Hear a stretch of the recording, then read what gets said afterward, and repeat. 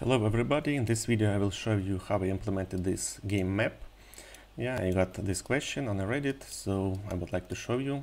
And as usual, everything in Flutter is widget, and this widget is called Game Canvas View. This is my own widget. I implemented it myself. So how I approached this problem.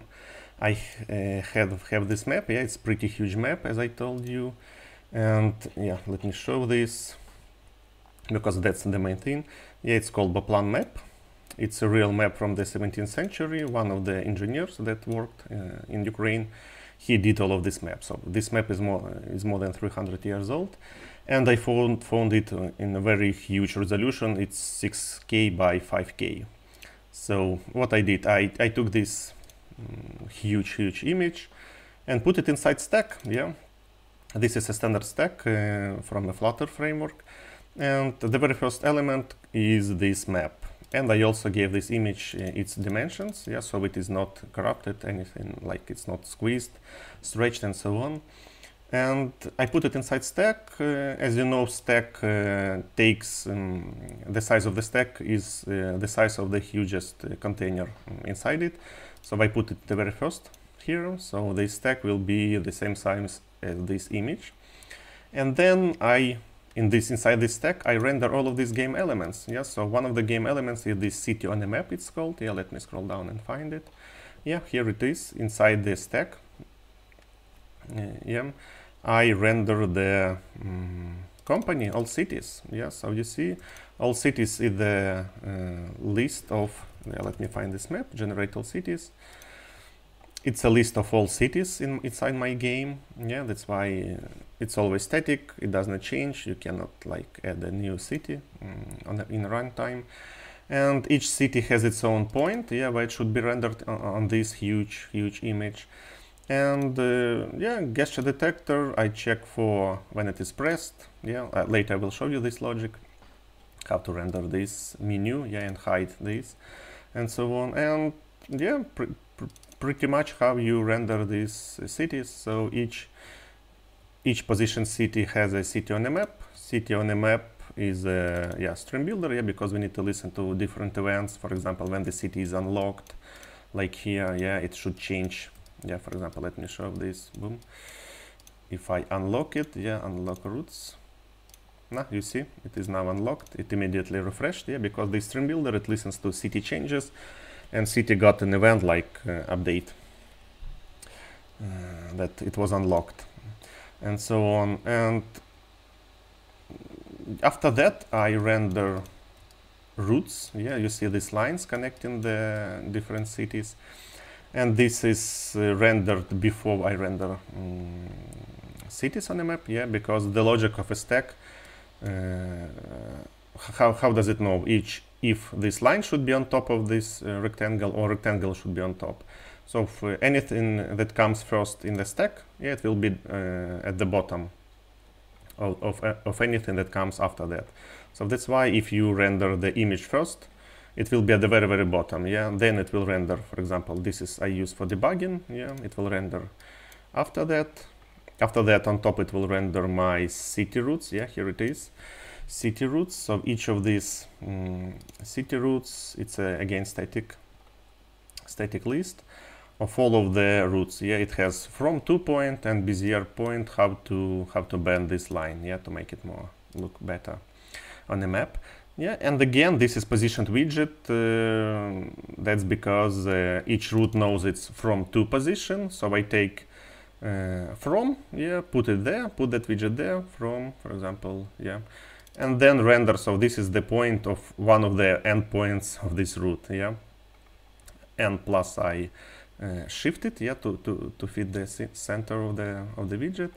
And again, it's a stream builder because, by the way, this is pretty old code. I need to change it to use a ticker provider instead of this fake. You see, this is like a very rough solution, how I did it at the very beginning of the game. It's a custom painter. It is a topic of another video, how I implemented these routes and how you can see that I can send it to Gotva, for example, and you see it's animating and running this Bezier point. Pretty neat, yeah, I like it. And you see, thanks to Stream Builder, I will automatically get updated. Boom, because in wagon right there is an event wagon right, and I get this 1 + 1 here. And yeah, then I wrap this interactive viewer inside another stack. I need it in order to render this back button. You can see it hidden below this notification bar. Yeah, I will have to fix this somehow to hide it. And I need to render these game elements, like there will be settings button, there is to switch game modes. You see I have to press and open it. Yeah, by the way, thanks to Coding with Andrea website, I did this button. He has an amazing animation course, so you can go there to codingwithandrea.com. And he's still publishing his animation course, and a lot of widgets I take from there. And how much money you have, yeah, it's also rendered here. So that's why if I, for example, hide this interactive widget, yeah, you will see back button rendered at top 10, left 0, yeah, here. Another that's selected, yeah, I render these elements only when I have nothing selected here, yeah, in order not to overlap the widgets. So if nothing is selected, I render this view, its position, bottom 5, yeah, from almost very bottom, left 10, and I render this wood, yeah, and so on. And also I have, for debugging purposes, I have two utility buttons. It's toggle lines. What it does, it renders these coordinates net, yeah. This helps me to position, for example, if I need to place a city here, or Melnik, yeah, for example, I would immediately see its coordinates are 1700 and 1500, yeah, and I just enter it.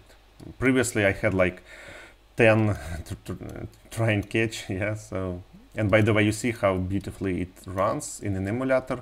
I think right now I render like 6,000 widgets, yeah, of this coordinate net, yeah, and you see how pretty it runs in a debug mode on a Lenovo i5 Intel inside an emulator, yeah, inside Android, yeah, because it always lacks performance.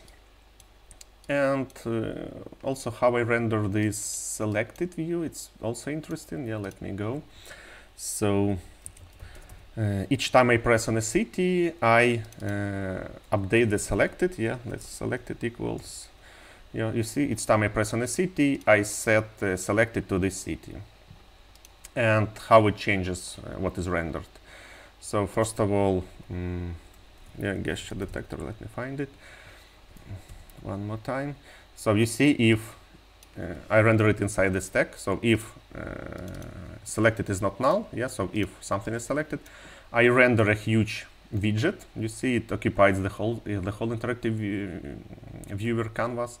And what I do, I listen only to gesture detector to dismiss selected city. Yeah, so anyway I click on a map, not on this, yeah, but here, for example, I will click it on an empty space. You see what I do, I dismiss selected city. I set it to null and refresh and re-render. Yeah, and also if it is not null, I render this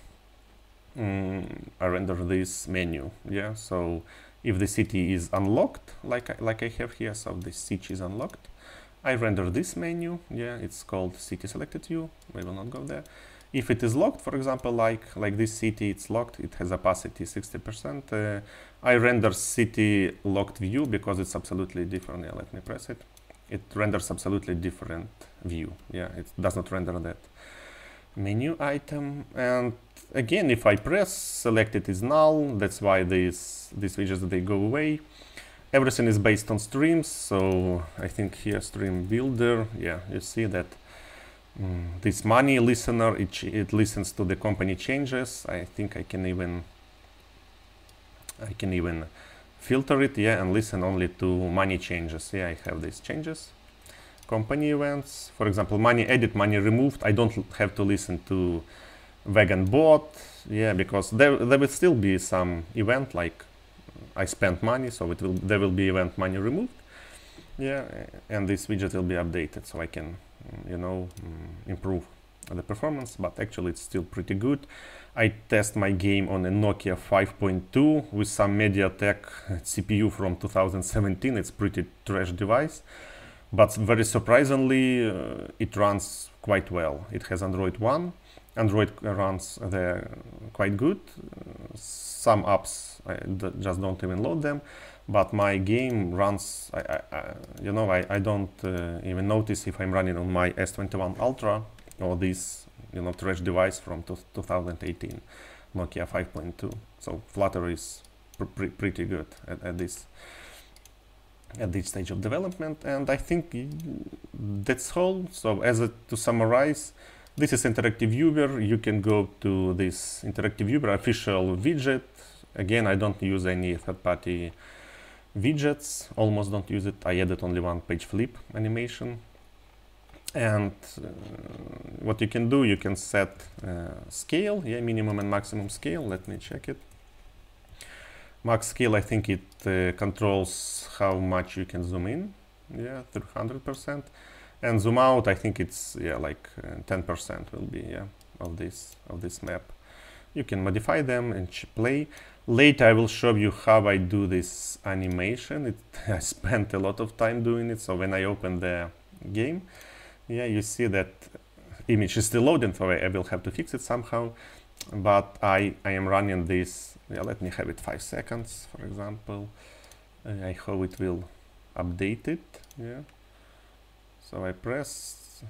I will have to load this image somehow, and you see it takes 5 seconds to reach from the very, very, very bottom of the interactive viewer. So it starts from here and goes and zooms and pans to this siege, the center of your game. So it did it like this. So that's another topic. I will show it to you later. How to do these animations. I think I have an article on my site, gladimdim.org, so you can read it there. But I will show you also a code walkthrough with this feature. And everything is interactive viewer. It has a stack inside. Stack is sized by this huge image. And then I render city routes via the positioned widgets. Then I render the city. Each city knows its position on the map. Again, positioned widget is used. And then I just control, for example, the state of the stack, what to show here, like hide these buttons, show this menu. It's standard, set state functionality. Each of these rectangle is a stream builder. It listens to the event of the appropriate city, that it shows. If something happens here, for example, if I go back, I started a new game. If I send it to Gotwa, you will see that now it will show one wagon. That's because stream builder got an event. It rebuilt this widget. So wagon arrived, there is an event, wagon arrived, boom, you see, +1, good. And I think that's all. If you have other questions, I can show it to you. Thank you for your attention. Goodbye.